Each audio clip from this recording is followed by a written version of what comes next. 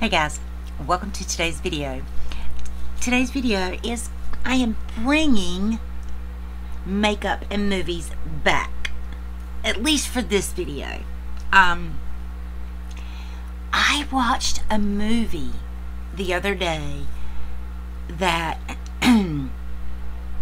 really just, it was one of those movies that stays with you. The name of the movie is Maudie, Maudie, and I'll go into my thoughts about the movie at the end, but but obviously they're going to be good because I'm doing a video about it, but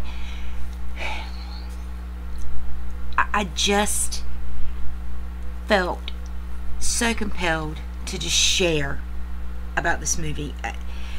The movie it came out in 2016, and the movie stars Ethan Hawke and Sally Hawkins. Now, as I'm talking about the movie, I'm going to be putting makeup on. I may show it, I may not, but I will try to put everything down below if you want me to. If you don't, then I won't. I'll just tell you I'm going to be putting some makeup on. So, here we go. Ethan Hawke stars as Everett Lewis in the film. This is based on a true story. This is based on Maude Lewis's life. Prior to marrying Everett Lewis, she was her maiden name was Dowley, D-O-W-L-E-Y. The movie was set in the 1930s era in a small village in Nova Scotia, Canada. The scenery was spectacular. I have that at the end of my little outline that I wanted to talk about, but I just need you to know just how spectacular this was. This movie was not a movie that took place with multiple shooting areas. This was a very small area, very small area that the cast and crew were in, and there was not that many. There truly wasn't.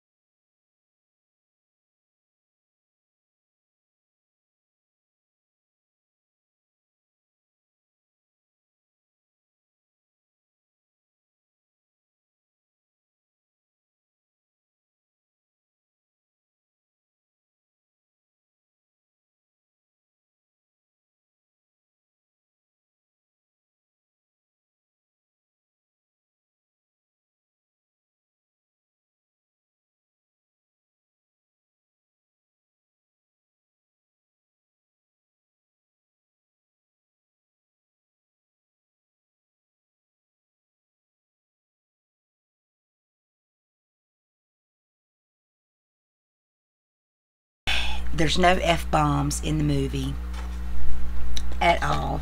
There's no nudity.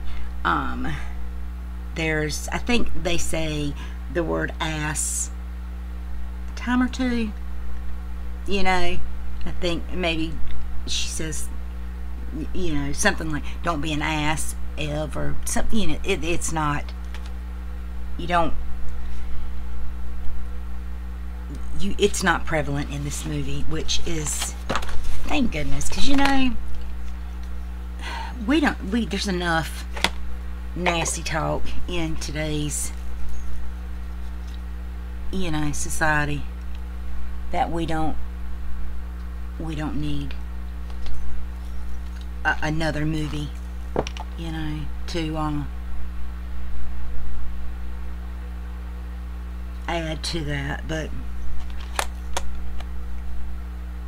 so this was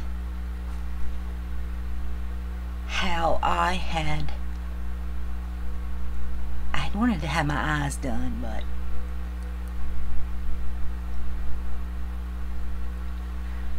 no such luck. I get caught up. Can y'all tell? But when I'm really passionate about something, I get that it's what I do. I tend to get very passionate about something. You know what? Let's just do 2 colors. I've got my Sydney Grace palette, and I'm going to go in with this shade right there, and then I'm going to go in with that shade, and then I'm going to go in with that shade. And let's do these eyes real quick, and I will be back to give my final thoughts. Okay guys, I am back. Got everything sorted out, hopefully. My takeaway from this movie: go see it, rent it, stream it, find it. I'll tell you how I found it.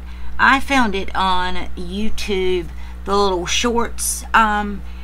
For whatever reason, it showed one clip, and the clip that it showed was enough to make me like scroll through the comments, and I'm like, what is the name of the, you know, and I'm just scrolling and scrolling and scrolling and scrolling, and then somebody wrote up there Maudie 2016, and so I went to IMDB, where a lot of this information came from, and sure enough, there was it, and it was I watched it on Freevee, I do believe.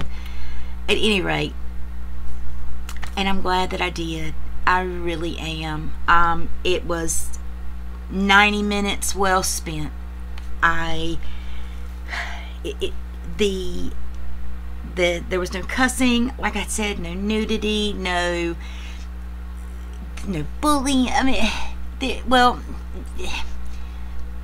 Everett was a bully, bit of a bully. He was a burly, brusque man in the 30s. I mean, you know, they didn't, I'm not excusing his behavior by any means, but he was a typical bachelor. I don't know his backstory. I don't know what he was before he met Maude, because this was Maude's story. She does die in the end. You know, and her dying scene was very touching. It was, she got every, don't do it. I don't have waterproof mascara on.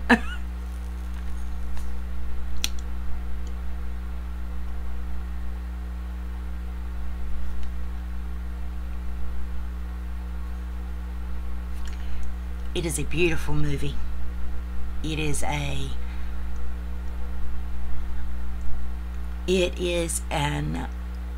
I can overcome anything movie. It is I'm a champion movie and an inspirational movie, and that's what I took from it. And it's probably now just making me realize just how probably close to this movie that I am, and why this has had such an impact on me, and why I'm freaking about to cry. Oh my God, stop it, stop it, stop it, stop it. It's like, it's just really literally just hit me that live, or you know, this movie, I just really was resonated so much with it, and it's just hitting me.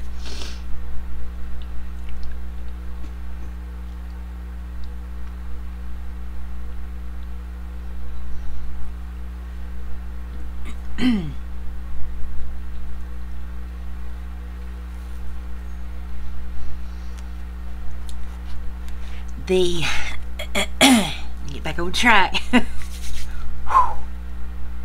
don't have waterproof mascara on, and it's brown. Let's talk about the makeup a little bit.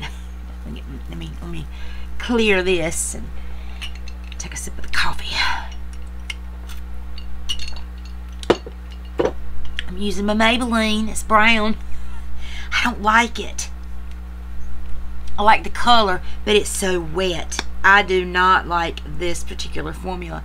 All my other Sky Highs, I have black, I have waterproof, I have cosmic black, like them. This one I got in brown, and it's too wet. So I'm hoping after using it a couple times or opening it up a couple times that it will start to dry out a little bit, and that's how I like my mascaras. And I am wearing Twig, I think this is Twig by MAC, as my lipstick. That's what she looks like. I said I wasn't gonna do the whole what am I wearing, but I gotta get back into the groove. The eyes, I'm wearing the Sydney Grace in Temptalia, the light version of the Radiant Reflection, and I'm wearing that shade, this shade, and this is the shimmer shade. But I did have to dig into a single Sydney Grace, this shade, which is, just had it, and it's called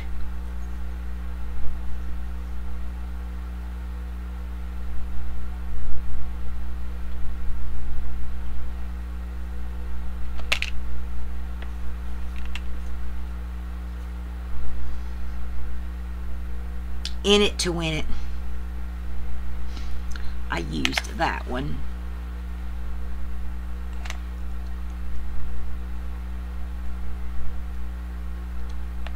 To just deepen a little bit the outer edge.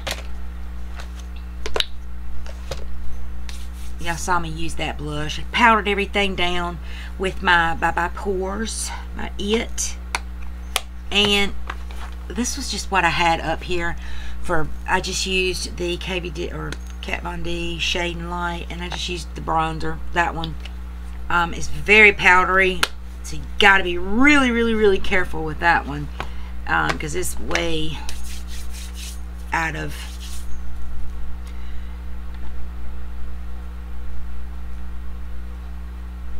it's way out of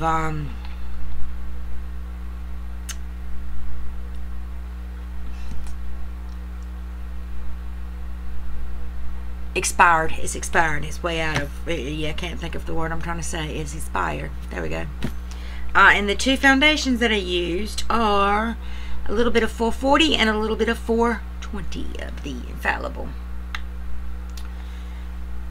I just got the 420 in. I'm just about out of the 440. So I mixed a little bit of the 420 in. Concealer, I used my Joah. And my eye primer, I used my Urban Decay. Now, oh, and before I put any of that on, I had used my bronzing drops off camera. by my Revolution bronzing drops. Now, back to the movie. Now that I got my mind straight. You know, this is the unfiltered part of my channel. You know, it makes for a longer video, but if you click out, you click out, and you know, but I make these videos for me sometimes too, you know, so it is what it is. But these sets, and I kind of touched on this earlier on, you don't really have a huge production site. You know, you don't have all these sets. You have the house. The house in and of itself is, in my opinion, one of the main characters of this movie. And in researching this to do this video, the director had an exact replica built of her house so they could film in it. You know, it wasn't like on a sound stage. An exact replica was built. You know, it wasn't, and you really get to see just how small it is, because, you know, you don't get a whole lot of shots around, you know, because there's nowhere to put the camera set. I mean, it truly is that small. But it's just,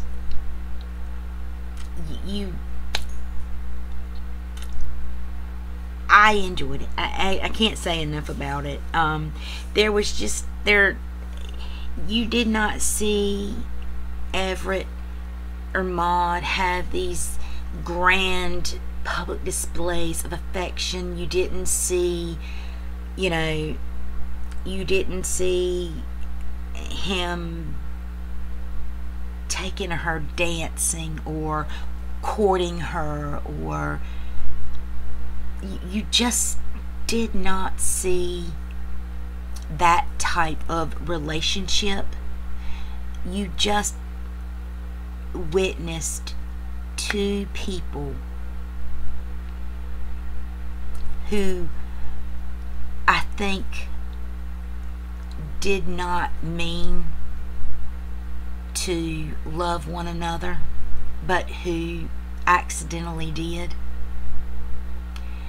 and they fell in love with their life as well, and they both got something out of it. They both got a love that they did not have before, and they didn't know that they were missing. And so that was just such a beautiful, it's a beautiful love story. That's my opinion on it.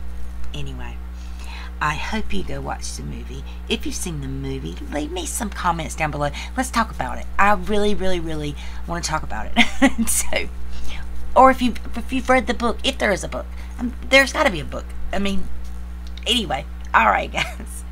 Thanks for hanging out with me till the very end of this hour-long video. All right, guys. As always, be beautiful and be kind. I'll see you in the next video. Bye.